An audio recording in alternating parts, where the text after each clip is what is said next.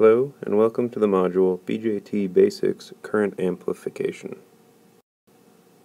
In this module, we're going to be talking about our motor driver circuit. Now, in previous modules and labs, we've already analyzed our motor, and so we know that it takes a DC voltage input and outputs some encoder signal which tells us how fast the motor is going. We've also built a speed sensor circuit which takes the encoder signal and generates a voltage proportional to our motor speed. Now in a future lab, what we're going to do is build a feedback circuit which is going to take this voltage proportional to motor speed, compare it to some reference, and give us commands to drive our motor to whatever speed we like it to be at. So this feedback circuit is going to output two control signals seen here. And what we need is some way to turn these control signals into the DC voltage that our motor is going to take. And we're going to do that with our motor driver circuit. Now internally, our motor driver is going to look something like this. It's a BJT based motor driver. You can see here we have 4 BJTs, each of these devices. We have our two control signals from our feedback controller, B1 and B2, and these are low current control signals. These aren't driving a lot of power. They come from a simple feedback circuit, which in our case is eventually going to be an Arduino microcontroller. What we would like is for all the voltage and the power that's driving our motor to come from our DC supplies. So we'd like our current flow to be something like that, from our DC supplies, not from our control signals. And we'll hook the motor up in the center here and be able to supply it with anywhere from between 10 volts to minus 10 volts. Now to understand how these BJTs work, let's first take a look at a diode. Remember, there's a number of different models for these diodes. We have the ideal model, which just is an L-shaped line. Tells you that if you have forward voltage, you're going to conduct forward current. We have a constant voltage drop model, this orange line, which tells us that there is going to be some forward voltage that we need to overcome in order to have the diode conduct. Sometimes we call this the knee voltage. And then slightly more precise is the piecewise linear model, which gives a slight slope to this current line as we apply more forward voltage. And that tells us that the more current we have through the device, the more voltage drop we're going to see across it. Now all of these lines are just approximations for the actual diode operating line, as we can see over here. You can see that if we do have forward voltage, we are going to start conducting forward current. We have some knee voltage. It's 0.7 volts to 0.8 volts for a silicon diode. And we have what's actually an exponential line here, increasing current as we keep increasing the voltage. In addition, we have a reverse region, which most of our models ignore. And you can see that we do block current for most of the reverse region, but eventually our diode's going to break down. And we'll see this increase in reverse current as our diode passes its breakdown voltage. Sometimes this is a destructive process, sometimes the diode can recover from it, but in general it's not a good place to operate your diode. Now, physically, a diode's put together with two pieces of silicon, one N-type and one P-type. And so you have this sandwich of N-P-type silicon creating your diode with current flowing from the P-type towards the N-type. If we take a look at a bipolar junction transistor, and this is an NPN bipolar junction transistor, you'll see it looks a lot like the diode in physical device structure. Here we have one PN junction, and here we have another PN junction. So it looks like two diodes stacked back to back. Now if we connect control ports to these three places, we end up with a 3-terminal device, since the bipolar junction transistor. We name these the base, the emitter, and the collector. And we'll draw a symbol for this device as you can see here. Notice that this is an NPN type device, and so there's this little arrow pointing out towards the emitter. That's because generally you'll have current flow coming this direction following the arrow. Now we can get a couple of different operating modes for this device dependent upon the relation between the base emitter and collector voltage. You see here we've defined V base emitter and V base collector, and we've plotted them right here. Now if the base is much lower than both the collector and the emitter, and so we have maybe even a negative base collector or base emitter, we're going to be in the cutoff region of operation. Now in cutoff, our device is going to look like an off-state switch, so it's going to look like an open circuit. In general, if a device is in cutoff, we can simply remove it from the circuit completely. If the other case is true, and the base is much higher voltage than either our collector or our emitter, or than both of them at the same time, we're going to be operating in the saturation mode. In saturation mode, our BJT is going to look like an open or an on-state switch, and so it'll look almost like a short circuit between collector and emitter. The third mode is the one that we're going to use, and this is the active mode. In the active mode, the BJT looks like a current amplifier. And this is what we'd like to do, because remember, we don't want all of our current to come from our control signals. We want it to come through our BJTs from our voltage supply rails. And we can do that by using these as a current amplifier. Now to operate in the active mode, we need a low or negative base collector voltage, meaning our base is going to be up near our collector, maybe a little bit higher than it. And we need a positive base emitter voltage. So we need our base to be at a higher voltage than our emitter. Now when you see a BJT in circuit, simply try and determine what voltage all the ports are going to be at, and that'll tell you what mode it's operating in. When the BJT is operated in active mode, we have a nice equivalent circuit for it, and you can see that right here. So for an NPN type BJT operated in active mode, we can simply replace it by this small circuit whenever it comes up. You can see here we have our base emitter diode, and this is just a silicon diode. You can see it on the physical device, base emitter diode. That's that PN junction right there. So we have some base current coming through that, and then we have our current amplification right here. You can see our collector current is going to equal beta times our base current, and beta is generally in the range of a couple hundred. So from the devices we use, beta is going to be about 200. And you can see just how much current amplification we get there. So we're going to have 200 times the current coming through here as we have flowing there, which is exactly what we want. Now if you simply take the construction for an NPN type and switch P-type with N, we have a PNP bipolar junction transistor. You can see it's almost the same thing, but instead of NPN we have PNP up here. Again, we label the base, the collector, and the emitter, as you can see here, base, collector, and emitter. But we treat the PNP bipolar junction transistor as the dual of the NPN. What that means is that instead of base emitter voltage, we have emitter base. Instead of base collector voltage, we have collector base. All of our voltages are inverted. You can see here we draw the line up top here for a PNP type.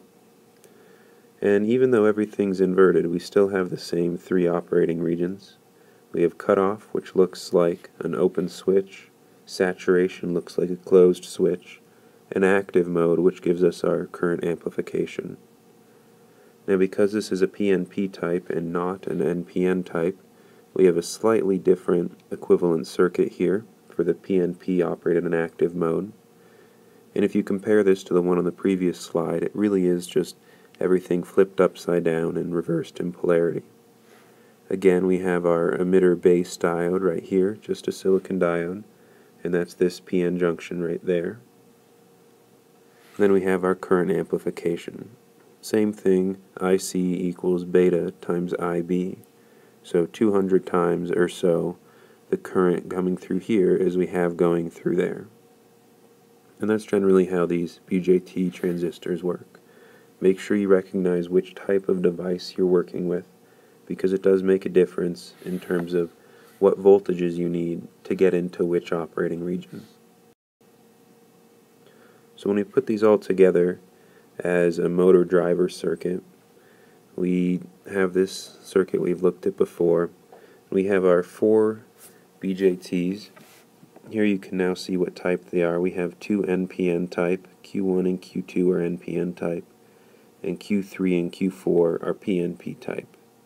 And what we'd like to be able to do is apply a voltage to our 2 control ports. These are our control ports from some of the previous figures right here, and have that cause some current to flow through our motor. So let's just take a look at what should be the maximum current case through our motor. We're assuming this is the maximum current case because we tied one of our control signals to 10 volts and we've tied the other one to 0 volts. So we have the maximum difference between those two.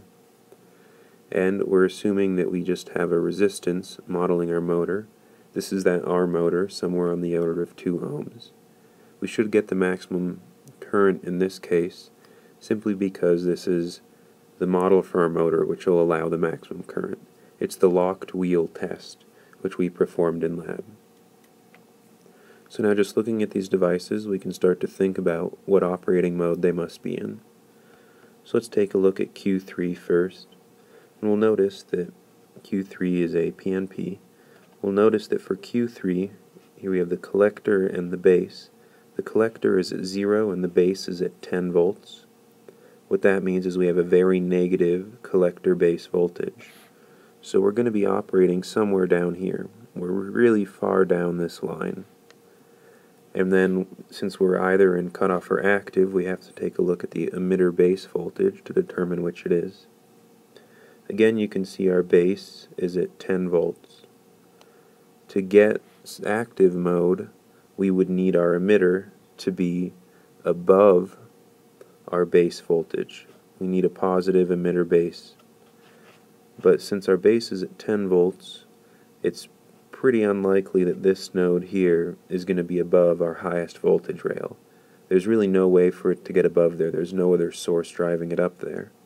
And so we can safely assume that we're in the cutoff region. So Q3 is in the cutoff region and we can simply remove it from the circuit. Q2 is going to be in cutoff as well, going through the same analysis. Now if we look at Q4 down here, let's simply draw in the ports. We have base, collector, emitter right there. Our base collector voltage is going to be 0. So we're going to be somewhere here. We're on this line somewhere, right, depending on our base emitter voltage. If we take a look at our base emitter voltage, well, our base is at 0, and our emitter, it's unlikely it's going to be anything below 0. So we can assume safely that our emitter is somewhere above our base, and in fact it turns out it's more than a threshold above our base, and so we're actually in active mode. So Q1 and Q4 are in active. You can go through the same analysis for Q1 and you'll find out the same thing. Now that we know that Q1 and Q4 are in active mode, we can replace them with their equivalent circuits. Remembering that Q1 is an NPN, so we replace it with this equivalent circuit, and that Q2 or Q4 is a PNP, so it gets replaced with this equivalent circuit. Now let's take a look at our simplified diagram with all of these devices replaced with equivalent circuits. Here I've simply replaced this control input with its own source, simply to reaffirm the fact that this is a separate control input. It doesn't have to be tied to 10 volts. We've just tied it there because that's how we'd like to control the motor. And we've tied our second control input to ground. So if we're trying to find out what our motor current is, let's just find the voltage here and let's find the voltage here. So our first voltage, we'll label that A. We have 10 volts minus 1 diode drop across our diode, which is going to be 0.8 volts in our case. Then if we look at our node B, we'll label this B up here. Well, we have the diode drop across 1 diode, and that's what the voltage here is going to be. So if we're looking at the voltage across our resistor, we're simply going to get 10 volts, so we're going to have A minus B, 10 volts minus 1.6 volts, and we're going to get 8.4 volts is the voltage across our resistor, or our motor. So if we calculate the current for that, we can just assume about 2 ohms for our motor resistance, which is likely what you got in lab, or somewhere around that. We'll see that our I motor is going to equal 8.4 volts over 2 ohms is going to equal 4.2 amps. That's obviously quite a bit too high. We're not going to be able to supply 4.2 amps to our motor at its maximum locked wheel case. It's simply not going to happen. In fact, a current that high may even harm our BJTs. So we need to find some way to limit this current, to push it a little bit lower. And you can see that what the issue really was that the difference between voltage A and B was really high. We had 8.4 volts difference. So if we could reduce voltage A and increase voltage B, we'd have less voltage across that resistor that's modeling our motor, and we'd have less current. So how do we do that? Well, a simple way is to simply add a resistor before the base of both of our PNPs, or both of our BJTs. What's that going to do? Well, we're now going to have an additional voltage drop across there and an additional voltage drop across there. That's going to push this voltage down, which is going to push this voltage up, which is going to push this voltage up, increasing this B voltage. And here it's going to pull this voltage down, which is going to pull this down, which is going to decrease this voltage. So adding those two resistors on our bases are going to decrease voltage A, increase voltage B. It's going to reduce this voltage difference and give us a lower current. So let's see how that looks in circuit. Here again we have our motor driver. We've simply added base resistors labeled RB to both sides. Again, we've taken one control input and tied it to 10 volts, and our other control input and tied it to ground. And we can go through the analysis of the operating modes for each of these 4 devices, but it turns out that it's the same. Q3 is in cutoff, Q2 is in cutoff, Q4 is inactive, and Q1 is inactive. So again, let's replace these with their equivalent models, just remembering now that we have a resistance on the base of each of these. So once we've replaced these with their equivalent circuits, we end up with a diagram like this. Again, here's one control input, and here's the other. And let's just do the same thing where we add up voltages. In this cases, let's just sum voltages around this loop. We know voltages around that loop are going to have to sum to 0. So we get 10 volts. We're going to have minus IB1RB minus, I'm just going to call it VB for the drop across that, minus our motor current times our motor resistance, minus another diode drop, minus IB2RB is going to equal 0 volts around that whole loop. Now we can simplify this a bit, but first let's take a look at IB1 and IB2. Now we'd really like to get rid of at least one of these, so let's take a look at them in circuit. Let's take a look at the current right here and the current right here. They have to equal each other, right? They're just going through a resistor. So this first current, that's going to equal IB1, current coming here, plus what's going to be beta IB1, so this IC. And that's going to have to equal the current over here, which is IB2, plus beta IB2. Now these two devices have the same beta, so you can see if beta is the same on both sides, we're going to have IB1, 1 plus beta, is going to equal IB2 times 1 plus beta, and IB1 is going to have to equal IB2. Additionally, and we'll just keep it here and remember it, IB times 1 plus beta equals the current through here, so that equals our motor current. But immediately we can see IB1 equals IB2, so I'm just going to write them as IB. So simplifying a bit, we have 10 volts minus IB, and then we have two of them, so 2RB, minus 2VB, and let's throw the IMRM on the other side.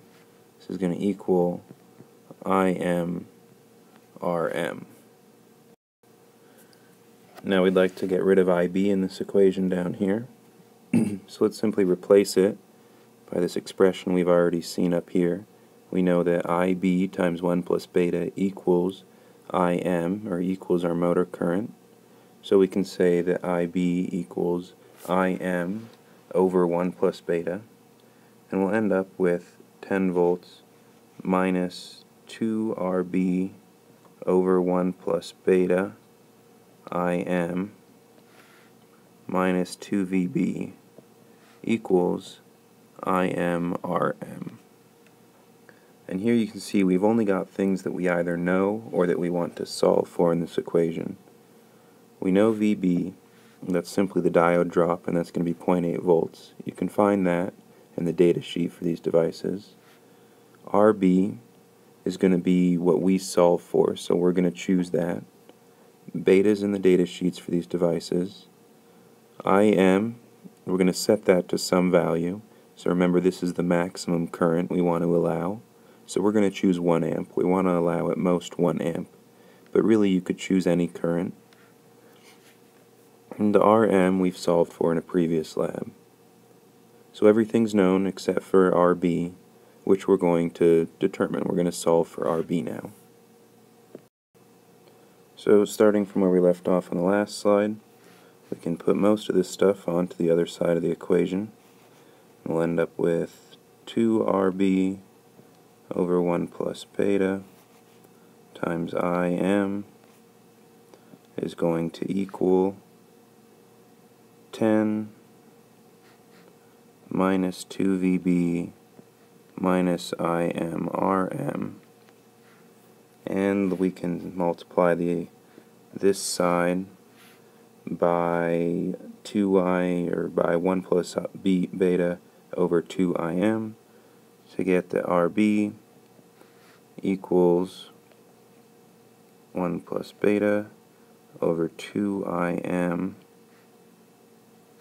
times 10 volts minus 2VB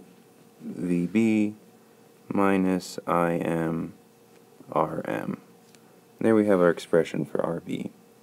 So now we simply select the maximum motor current that we're going to allow, plug in all the other constants that we know, and we end up with an RB needed to limit the maximum current through this motor driver.